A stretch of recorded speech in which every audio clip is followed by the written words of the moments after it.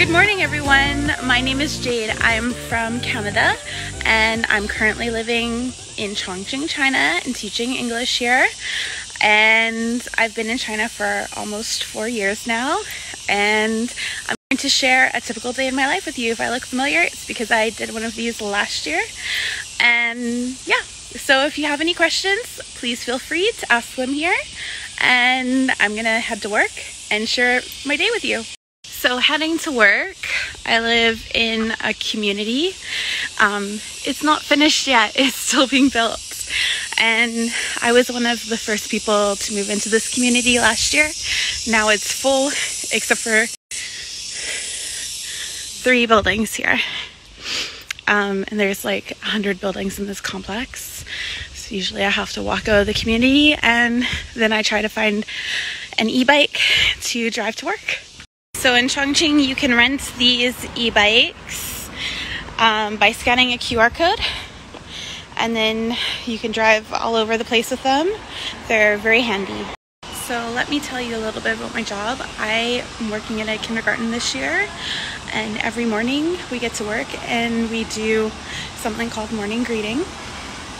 And that's where we say hello and good morning to all of our students. So I sit at this table here. I ask the children a question and I give them a sticker and then I send them off to class. That right there is my class. Have me say hi. I think I can say with certainty that you do not need to know fluent Chinese. I don't speak Chinese very well, and I spoke none when I got here. I've always been fine. Chinese people are very patient and they will always work to help you. A lot of Chinese people will work with you and work with your translator to try and figure out what you're saying and try to help you. And I use Youdao Translator. That's probably the best one in China. I'm not the only foreigner here who doesn't speak very good Chinese. Actually, I was looking at jobs in Japan. I was learning Japanese and I was stumbling across jobs in China. The money was really lucrative, so I started applying for them, got a job here, here I am, 3 years, 4 years. Yeah, there are requirements to teach in China. You have to have a bachelor's, you have to have a TEFL or teaching license, and you have to be from one of 5 countries. And I'll insert them here. My students have finished their curriculum and we're learning about camping right now. So we're doing a coloring worksheet today. Every morning we do a morning exercise with the children. It's too hot to go upstairs today, so we're doing it outside in our hallway.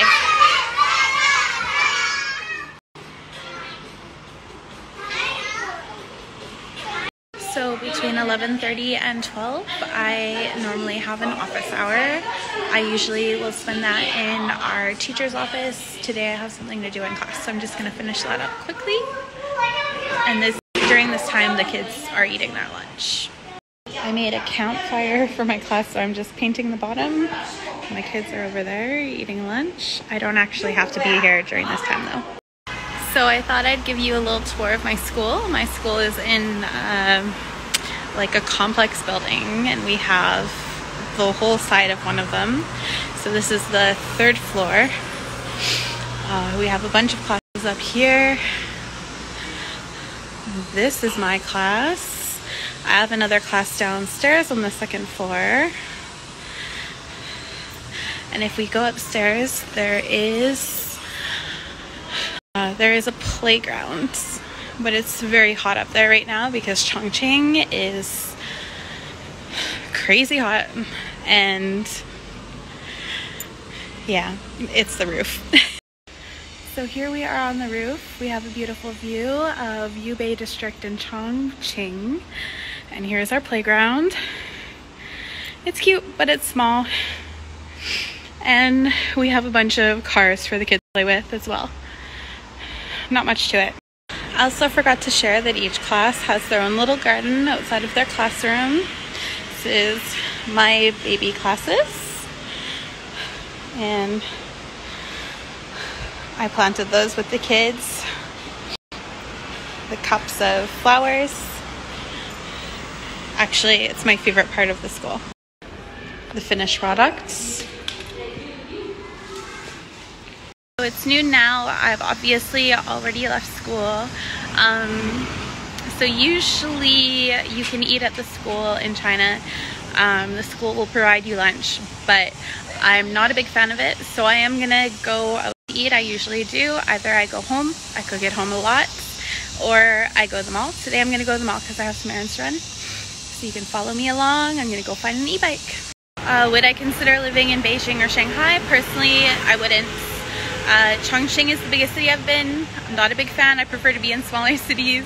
And also, I would like to save my money. It's very expensive in those cities. With the e-bike situation in China, sometimes it just turns into a sea of bikes. But here I am at the mall. This is a brand new mall in my area, and it's great. Before this arrived, there was nothing here. This whole area has really developed very quickly. Last year, all of this was not even built yet, and now it's built and open. Things happen so fast in China. There's even another mall down there that is, I think, going to open in a couple weeks. Normally it's not so bad, but there's a global panorama happening right now, so it hasn't been so easy. I'll talk more about that in the next slide. So currently I haven't been home in about 2 years now. I went home the summer of 2019, which is good. I got to see all of my family, which was also good and lucky because I didn't know what was about to happen. So in January 2020, we all know what happened. I went on vacation and I got stuck in Myanmar for 2 months before I was able to come back. I came back a few days, like 4 days before the borders closed, and I've been here ever since. I'm vaccinated now, and I was hoping that would make things easier for us to go home this summer, but unfortunately the borders are still closed.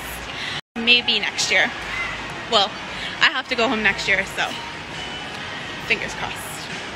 One of the most uncomfortable things for me was how much people stare, take pictures and videos of you. I'm still not used to it 4 years later, but I like China otherwise.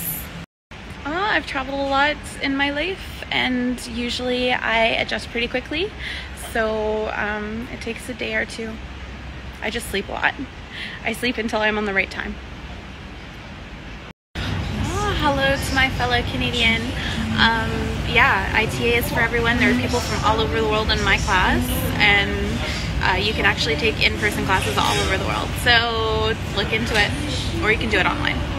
Oh yes, of course. I've made lots of friends in my time in China. You can befriend your coworkers, your Chinese coworkers who speak English, or your foreign coworkers, or you can befriend people on Instagram. That's worked really well for me. Also, if you're in a city with a good expat community, there'll be lots of expat events that you can go to, expat groups you can join on Facebook, on WeChat, so it's easy. I can only speak for China because I hear it's very different in places like Japan and South Korea. I do have some visible tattoos, I have a piercing, I've got tattoos on my feet as well. Not a problem, not in China. Also, although usually they're not visible tattoos, most Chinese people do have tattoos as well. Maybe older people have a stigma about it, but younger people don't care. Just thought I'd give you a quick peek inside the mall. Chinese malls are enormous, and they're very modern. There's Sephora, there's a Starbucks, everything you need is here.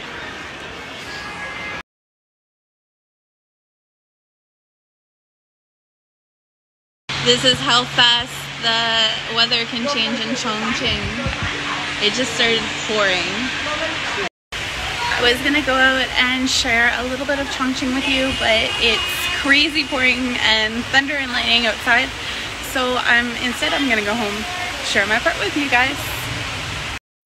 It's calmed down a lot, but there's a big traffic jam outside of my school, and all of the kids are still at school waiting out the rain. There's about an inch of water on the road. It's part of the fun of Chongqing. You never know what's going to happen with the weather. This wasn't in the forecast. So this is where I live. It is a gated community, but the guard knows me, so he'll just open the door for me. Inside it's really lush and green.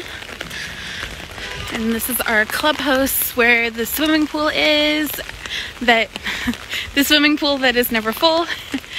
And also we have a gym there, a little convenience store, all kinds of things. Someone obviously left their rug out here to dry and it started to rain.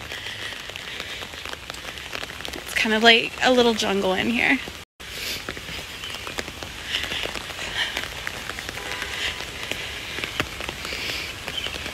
Yeah, so we have swimming pools, but they've never been full and they look a little decrepit. We do have an indoor pool, but it's just basically for swimming laps. So in China, you have to get your water from somewhere because the water from the tap isn't potable. I get my water from this machine. It's a water dispensing machine. You basically get a card, you fill it with money, and then you can bring your card and your bottle here and fill your bottle up. I don't have my water card with me, but this is what the machine looks like. You scan your card here and then you put your bottle in here. You press the green button, water comes out, and when your bottle is full, you press the red button. And at the beginning of the year, I paid like 400 RMB to fill up my card with water, and I still have 280 RMB on it. So yeah, it's super cheap to drink water here. So this is my building. Obviously, it's a big apartment building. Beside it, we've got the garbage cans and some clothing, recycling, and donation bins. And a lot of really tacky statues. So here is the apartment entrance, but I don't need to use it because my apartment is outside. I have my own entrance. Obviously, I'm a very smart girl who put her clothes out to dry today. So I'm gonna take care of that, tidy my house, and I'll share that with you. So I'm ready to give you that apartment tour, but before I do, I just want to give you a little disclaimer. I am moving.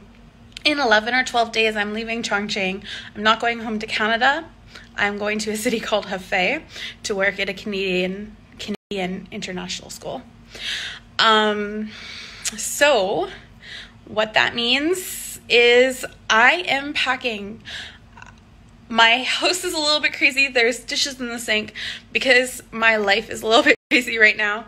Please bear with me, but I think you'll get a good idea of what a Chinese apartment might look like. So this is the view from my walkway, and this is my door. This is my granny carriage that I carry my groceries home in. So let's go in. So this is my living room. So what came with the apartment was this entertainment stand, the coffee table, and the couch, and the fridge, and there is also a shoe cupboard over here. Everything else is mine. There is nothing on this wall. I realize it looks really plain. It's because I have a projector. I don't have a lot of storage space in this apartment, so I do have all of my suitcases and cat carrier on top of my fridge, air conditioning, and a beautiful chandelier. I think that is also standard in China. This is my big window. I usually close the curtains because people can see in from the streets, and they do look in. I've got a big mirror. I've got a lot of shoes because this is also full of shoes. And I had like a coat tree, but it kept falling apart, so I just put them on the wall. Those are some gifts for my students. Yeah, so fridge, you might notice it's marble. It's because it was really dirty and gross, so I just covered it up with contact paper. Don't mind my tacky butterflies. And this is my kitchen, but there's somebody on the counter who shouldn't be. Yeah, so I have a hob with 2 burners, which is a treat. The microwave is my own, and the oven is also my own. This is how I dispense water.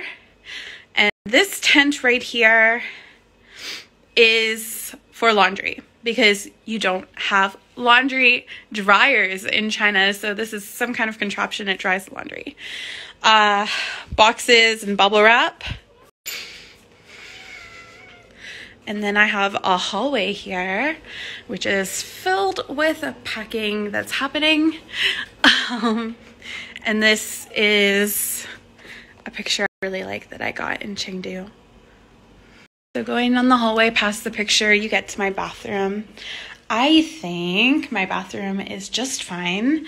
I've got a Western toilet. I have a toilet roll dispenser, which is my first time in China, and a decent sized shower. Obviously, it's big enough that I can sit down. And I've got a big mirror that is also a cabinet, sink, and a little storage space underneath as well. Don't mind the kitty litter box. And last but not least, this is my bedroom. It is very small. The bed goes wall to wall, but it's kind of cozy. I do hate that it doesn't have an armoire. So this is my clothing hanging options.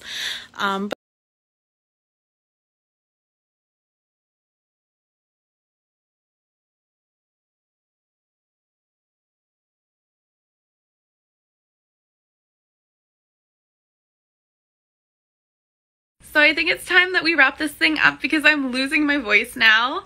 But thank you so much for being so kind and asking so many questions today. I hope you enjoyed seeing a typical day in my life as an English teacher in Chongqing. If you have any other questions, please follow my Instagram or ask me a question there and I'll try to get back to you with an answer. And yeah, thank you so much for watching today, and goodbye or 再见.